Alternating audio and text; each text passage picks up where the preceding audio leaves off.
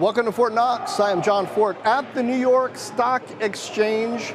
We are live on YouTube, Periscope, Facebook. Well, we'll see about Facebook, and over the top on CNBC.com. We're going to talk about the future and the present of gaming. Fortnite, it's huge. And to start off the conversation, talking about Fortnite, what it means, what else is going on in this exciting area, even as the Game Developer Conference is going on in San Francisco. Russ Frushtick, the Polygon co-founder and editor, joins me. Russ, thanks for being with us. Sure thing. Happy to be here. So you guys have been doing great coverage of Fortnite. I've been checking it out. We started covering it as well at CNBC. What is so special about this game? I mean, there have been lots of gaming phenomenon, but I don't know if it's social media amplifying it or what. This is hot. Yeah, it's a really big deal. I think what makes this game different than a lot of games that have come before is that it's so watchable. It's very easy to watch people playing and understand what exactly is going on. It's this idea of, it's sort of, they call it Battle Royale, but it's this idea of 1 versus 100, where someone is constantly getting narrowed down in this big open area. Can they survive? Will they make it to the final slot? It's like a very intense, like pressure building kind of thing. It's like a Hunger Games kind of thing. And so what sort of sense do you have? I don't know if you can compare the traffic coming to this game to other games that you guys have covered, but how much heat is there around this game? Yeah, there's a ton. So the last numbers that I have from the maker who shared them was in the middle of February. There was like a total concurrent number of people playing this one game at one time was 3.5 million players at once. Wow. They're up around 25 or 30 million registered users. That 3.5 million at one time is an outrageously high number, especially for something that's so new. It just came out last fall. So it's really a major, major deal. It's blowing away a lot of the competitors. A lot of that has to do with the fact that it's free. You know, anyone can download it, and it's basically on every platform these days, so it makes a big difference. But mobile is new for this game. I mean, kind of the conventional wisdom had been, hey, mobile is the future for all but the most hardcore of gamers, and the kind of free at first and then you pay for items thing, that was on mobile. But this didn't start on mobile. What does the growth in Fortnite tell us about, I don't know, where people are really willing to play games? Yeah, I mean, I think it kind of tells you anywhere and everywhere. People really enjoyed the game on PC and on consoles. They're playing on PS4, Xbox, and the impression that people got was, hey, I want to be able to play this on the go. I already have a device that can run it. Can this come here? Now, the big problem is if you're a mobile player, you don't want to be playing against a PC player who has a mouse and keyboard and perfect aim, and you just get crushed. But here they have these discrete audiences, and if you want to cross-mingle them, you can. But I think for a lot of players, they just like to play against other people that are on their same platform. So I think it's just giving the choice back to people that love the game, and where they want to play it is really up to them. Well, for CNBC, we got Tyler Blevins, also known as Ninja, the top Fortnite player. He was on Squawk Alley with us talking about what exactly makes this game so hot. Take a listen. I think that I offer a combination of high gameplay, like high-tier gameplay that they really can't get with a lot of other content creators. It's very difficult to be like one of the best at a video game, in any game, or at anything at all in the world. And I also think I offer, I mean, I'm very goofy. If you've ever watched any of my streams or my YouTube videos, I do impressions and like stuff like that all the time, and just crazy shenanigans. And I think that the combination of that, it's like a hybrid, and it's just really fun to watch, and a pretty positive environment as well. Okay. Actually, he was talking about what makes him so hot.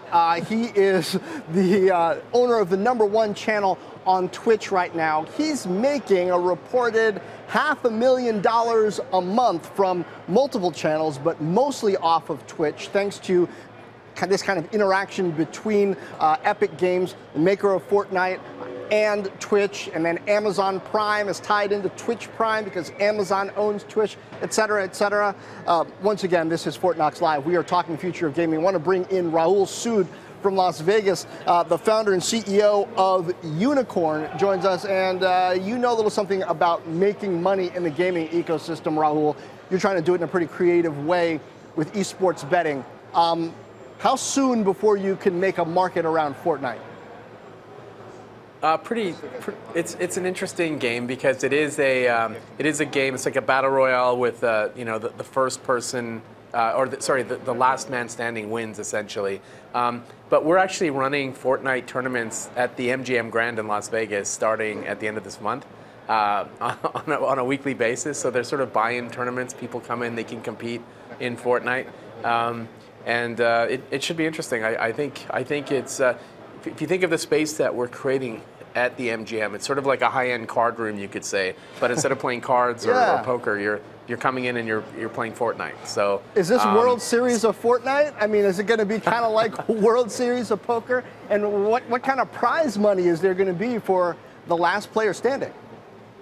Well, we have to start small. So we're talking like hundreds of dollars in a round kind of thing. It's not going to be getting rich. It's more about just having fun, and more than anything else, changing the landscape of the casino. I think over time you'll find that slot machines are becoming less relevant, and gamers are much more interested in playing games of skill, especially games that they're comfortable with. Sorry, this is Russ. I just had a quick question about these sorts of games and esports, and obviously I think the idea it's a perfect fit for casinos because in a lot of ways it's very easy to understand the earn rates for a casino. But from an esports perspective, do you guys see this ever taking off in the way that like World Series of Poker is taking off? Because these games are very difficult to balance the structure of the game.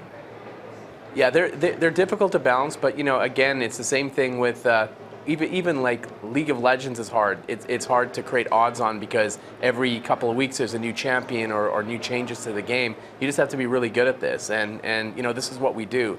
The thing that makes the esport is the viewership. So if there's viewers watching the game, then ultimately there's an opportunity to turn it into an esport. At the moment, I would say PUBG Fortnite. I don't know where my head is at. Fortnite. PUBG and Fortnite are sort of in a stage where they're generating a lot of fans. They have a lot of players. They have a lot of viewers. But it's kind of hard to picture the esport around it because it's a single player type situation. So for now, what's happening is esport teams are going to sign up streamers who are very popular on these games so that they can create more sponsorship opportunities and things like that. But over time, we'll find ways to put markets on it. So yeah, we're pretty optimistic about this game. And also, the other thing that's really cool. Oh, go ahead. I was just going to say the other thing that's really cool about this, John, you touched on it earlier, with mobile. What they've done with this game is they've essentially got the hardcore gamers playing the game on their desktop PCs, and now they've given them the option to play on mobile. It's a lot different from going mobile first. So my kids play this game religiously, and they just play mobile when they're sitting in the car. But they really thrive on the desktop. But the fact that they have it with them and they can carry it with them keeps them engaged on the game, and it keeps them wanting to buy more stuff. It's a brilliant strategy. Now I want to virtually reach out to San Francisco, pull in Louis Ward. He is IDC Research Director covering gaming, augmented reality, virtual reality, etc. He's at the Game Developer Conference there. Louis, what is the impact, you think, of not only viral games like Fortnite, but platforms like Twitch for streaming and even esports betting platforms like Unicorn on the future of gaming? I mean, these are business models we haven't seen before, right? Right, it really is an interesting mix of kind of new entertainment technologies come together with video games, right? So a traditional market, or at least one that's been around and known for many, many decades, is taking on a new aspect, which is the viewership angle, which I don't think many people anticipated would be a huge part of the market so quickly, and therefore there are companies like Twitch, like Unicorn and others that are coming on board and saying, okay, this is a real thing, we can start to make money not only on the game itself, but on those who want to watch the game or bet on very good players of those games. So really dynamic part of the market obviously today, and something that we're seeing here at the show play out a little bit. Well, this is Fort Knox Live from CNBC. I am Jon Fortt here at the New York Stock Exchange. We're talking the future of gaming and, frankly, the money behind it. It's looking very different from just the plain old console and PC days. So many more plays that you can do in it. We talked at CNBC to Tyler Blevins, also known as Ninja, the top Fortnite player, top Twitch streamer around these days. We also talked to him about the business of Ninja, where the money is coming from. Here's what he said. A lot of the income is definitely coming from the Amazon and like Twitch Prime subscribers. We also just hit 5 million subscribers on YouTube as well. And Instagram just hit over 1 million followers, and I'm almost there on Twitter. And just the combination of all of those things is really where just the collective revenue is coming from. And I mean, this deal that Amazon Prime and Twitch Prime have together is incredible. Twitch Prime allows people to like claim loot and collect loot with specific games, and they recently did a deal with Fortnite, which is the hottest game right now, and that actually is one of the main reasons of influx of subscribers currently to my stream.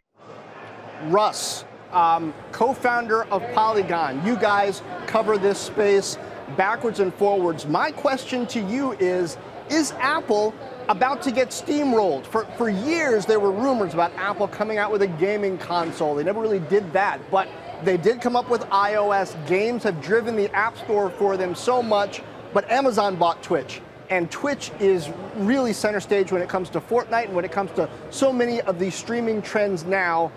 Is it game over for Apple unless they do something major? Well, I think for Apple, they kind of win no matter what in this case. Fortnite, we're not talking about Twitch's revenue model, but Fortnite's revenue model, which is made by Epic Games, is all about microtransactions. And if people are playing on a mobile device, like an Apple device, and buying digital goods on an Apple device, Apple is getting a percentage of that income. So they're still winning. I don't think Apple has ever really needed to release their own gaming console. They've had one. It's called an iPhone. And if popular games like Fortnite come to the iPhone, they win no matter what. Doesn't really matter. But that's one probably important and, well, definitely important and definitely profitable end of this pie that's getting sliced. But who knows how big just viewership will become, Lewis, and then the advertising revenue attached to that. I'm not sure Apple's going to get its share of that part of the pie. What do you think? In terms of the live streaming aspect to it, I guess the content can run on basically any platform. There's obviously a Twitch application on iOS and Android and on PCs and whatnot. So in that sense, if the ad is served up through Apple's iOS platform, yes, they get their share of the ad revenue stream. But a lot of the money associated with this is premium subscriptions for the YouTube, or the Twitch gamers that have a subscription service, and also, of course, sponsorships. So there are multiple aspects to how you monetize this revenue stream, and video ads inserted into the stream is only one part of it. Raul, tell me more about this space that Unicorn is building out at the MGM. I mean, paint a visual picture for us, a mental picture. I don't know if you can. Screen sizes, the amount of space, what you expect to happen there, what role live viewers are going to play. Well, look, I'll just say this, that what the MGM is doing is they're really putting a front foot forward on the future of esports. In fact, there's a huge 30,000 square foot esports arena coming up at the Luxor, which is opening up this weekend, which will be super interesting. It's like a nightclub with all esports. It's going to be the place where all the hardcore players go. What we're doing at the MGM Grand is at the Level Up bar, we're setting up every week we run tournaments, just basically tournaments powered by Unicorn. This weekend we're doing Hearthstone, we sometimes do fighting tournaments. We do different games every weekend. And really the idea is that the casinos are having a harder time bringing young people to their casino floors, because what happens is Las Vegas is getting more traffic than it's ever gotten in the history of Las Vegas. There's more people visiting Las Vegas than have ever visited Las Vegas before, year over year. The thing is, though, the gambling revenues are going down. And that's mostly, like, if you look at the slot machine area, that's mostly due to the fact that the slots are their highest revenue generating area, typically in the casino floor. But if you walk through the slot machine area, There's more walkers and wheelchairs per square foot than anywhere else in the casino. And no matter what they do, they try and retheme them. They try and make them exciting by bringing in Britney Spears or Pitbull and retheming them. But there's still really only 100-year-olds that are using those slot machines. And the young people really just want to do what they like to do, which is either go back to their hotel and play games or find a place that makes them comfortable. And I think that's where the future of entertainment is going to come in. I also, to your point about Apple, look, I think you're absolutely right. I think Apple is kind of missing out on the content distribution part, at least from a viewership standpoint. The key in this space with video games now, publishers care more about viewers, more than anything about viewers and players, because viewers equals players. So Twitch is just a massive asset for Amazon. Where Apple is getting it right is they recently did an acquisition on an AR/VR company. They're really pushing forward in the AR/VR space, and I think what you'll see, the future of entertainment looks like this. You'll walk into a warehouse. You'll strap on a vest with haptic feedback. You'll have a headband with sensors on it. You'll wear, you'll carry around a weapon that's fake. It's like articulating feedback, and you'll wear AR glasses, and you'll run around a virtual map playing Fortnite with your friends. Like a physical kind of virtual type thing, meeting together. And that to me is the future of entertainment in this space. And I think it's coming, and all the pieces are there. It just has to be, somebody has to put it together really well. And then on top of that, you'll have a betting component to it. So we want to power all tag on steroids, right? Yeah, I was going to say that business sounds. So there have been obviously a few competitors in that space, very narrow space, for making these event-type spaces for gaming, where indeed you strap on a backpack, you hold a fake gun, and you run around an arena. From a scalability standpoint, do you really see like being able to pump in enough players into that space to make money without it costing like an arm and a leg? No, absolutely not. I think what happens is there's the viewership part to it, which is the key part to it. They stream it online, and there's people watching it online. So you're absolutely right. You're not going to be able to scale this. It's not a big scalable thing, but the viewership is where it gets really interesting, and that's where we come in, because we then take that viewership and we monetize it through legal regulated betting in markets around the world. And we know, or we're very confident that the U.S. is going to legalize sports betting here in the near future, and we're going to be the front end of it when it comes to esports. Unicorn's going to be first. We're going to make sure that we bring in all the best betting markets, and this is part of it. This is kind of what was that Arnold Schwarzenegger movie, Running Man? That was basically Fortnite in that model that you described, except I mean it's pretty much that. I would watch that. I don't know. I can see it working. Russ, I want to go back to this idea that real life or death. Perhaps it's a strong man. I put it out there about Apple and the platform battle that's shaping up. And yes, they are getting their share on the microtransactions, but this question on whether they have to do more reaching the broader audience and viewers and whether they might be missing out there. I mean, Google, Alphabet has YouTube. Amazon now has Twitch. Apple has Apple TV, but no particular app on that they own for viewership of games. I mean, they tried some of this stuff with Game Center. It really didn't work for whatever reason. Your take, Russ, on, I don't know, why Game Center's features for this kind of thing didn't work, and whether Apple should take another stab at it. Yeah, Apple's just never, you're right, Apple's never really gotten to the space of creating their own content in the way that Twitch does or YouTube does.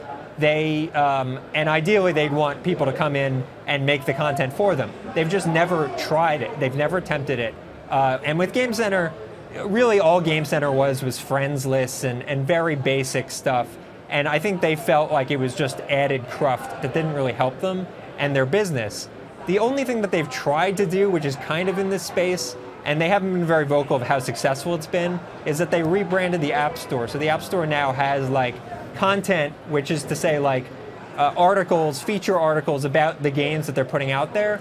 But they haven't, for example, hosted tournaments or had live streams where they're really putting personalities forward, which I agree with you, is the future. People like Ninja, that is a very rare skill. Like imagine hosting a show, John, and while you're hosting the show, you also need to be doing really well at a game. I can't physically do it. I've really tried, and it's a rare skill. So those personalities are the sorts of people that content creators want to be talking, content hosters, I should say, want to be talking to, Apple or Amazon or what have you, because they are the new stars. They are the new, Tom Cruise of this day.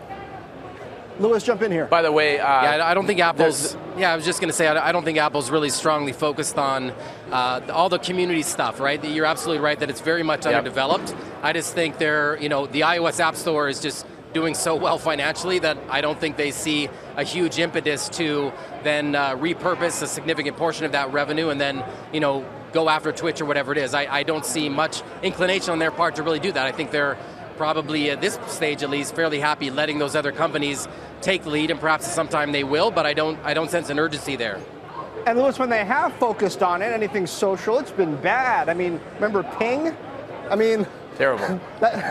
Terrible.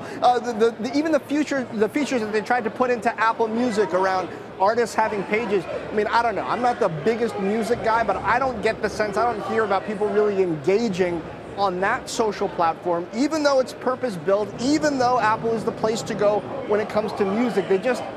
They can monetize, but they seem to have trouble socializing. I mean, Lewis, am I wrong?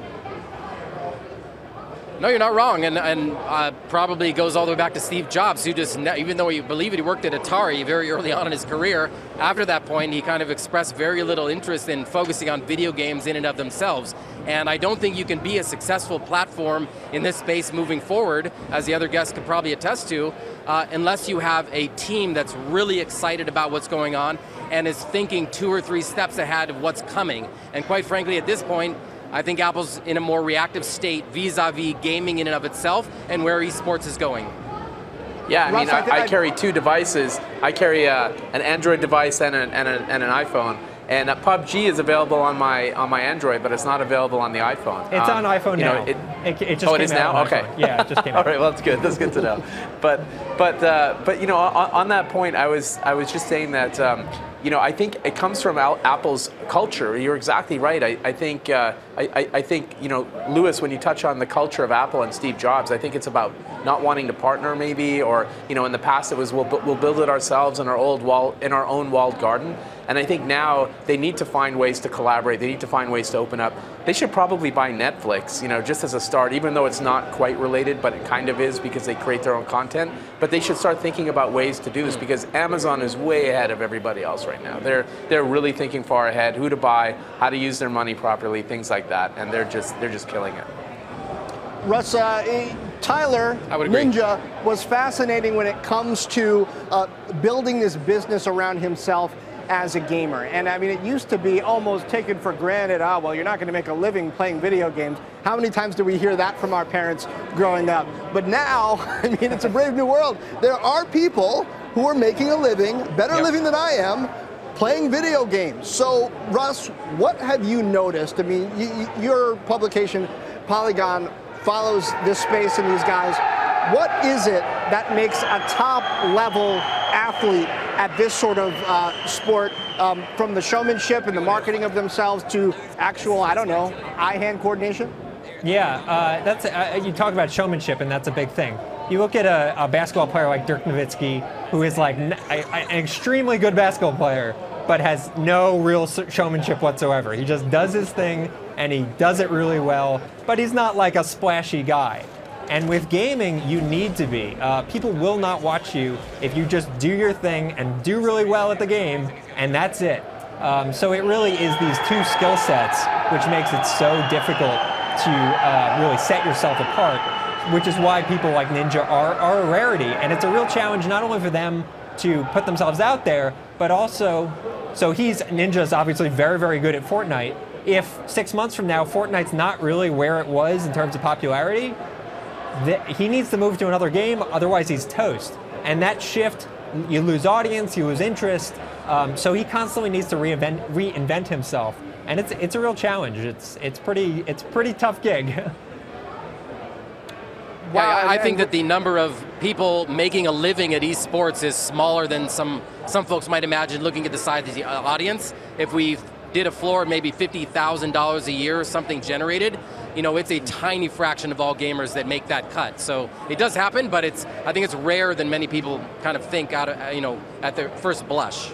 Yes. Raul, give us a ballpark. How many people do you think are making 50 Gs or more playing games?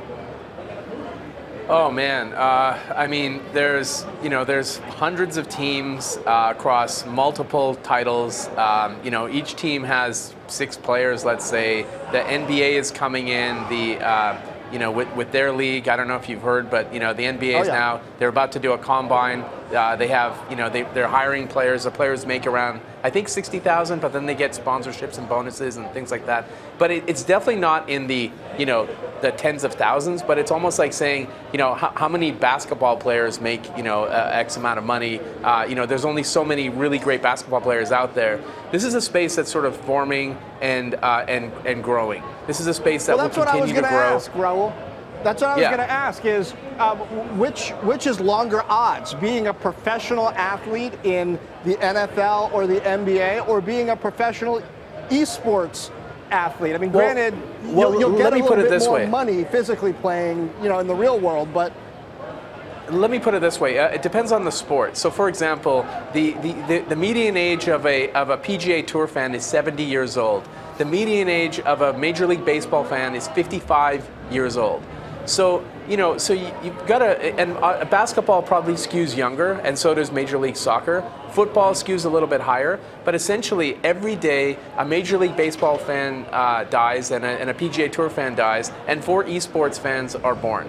My point is that this is a growing segment, and it's growing in it's growing in both directions. Meaning, I'm in my early 40s. I'm an anomaly because I play 2 to 3 games a day. But in 5 years or 10 years, there's going to be lots of people in their 40s that grew up playing video games and will continue to play and continue to watch. I was watching Ninja the other night for 3 hours with him streaming with Drake.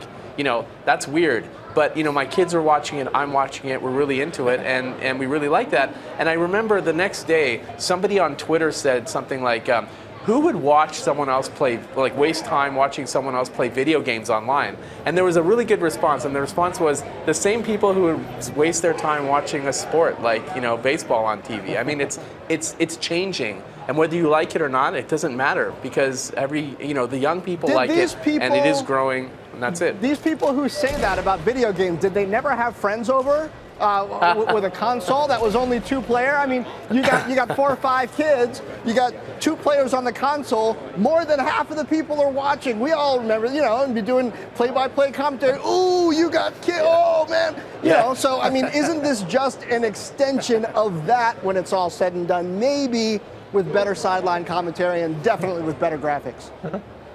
Well, the one thing I'll say is and a little more money. In our space, as we see betting markets grow and the demand for betting on this space, legal betting, which means 18 to 34 years old in certain markets, as it grows and the handle grows, we know that this industry is just getting bigger. So, and it is going to get huge. Like 2020, it's going to be much bigger than what it is today, at least in our space. It's going to be over a $20 billion business. Pretty incredible. So we're big believers in this space, and we think it's here to stay. So to your question earlier, are traditional sports going to become less relevant? Absolutely. I think F1 racing is going to die. I think PGA Tour will definitely die because the fans are getting older. And I think Major League Baseball is just kind of getting boring. Basketball, on the other hand, is they skew younger, as I said. They're building an esports league for a reason, because they're trying to get young people engaged, trying to get them interested in the sport, and we'll see what happens. Yeah. They have a 3-year bet on it. The Kings are doing something really cool with their stadium. They have a state-of-the-art stadium.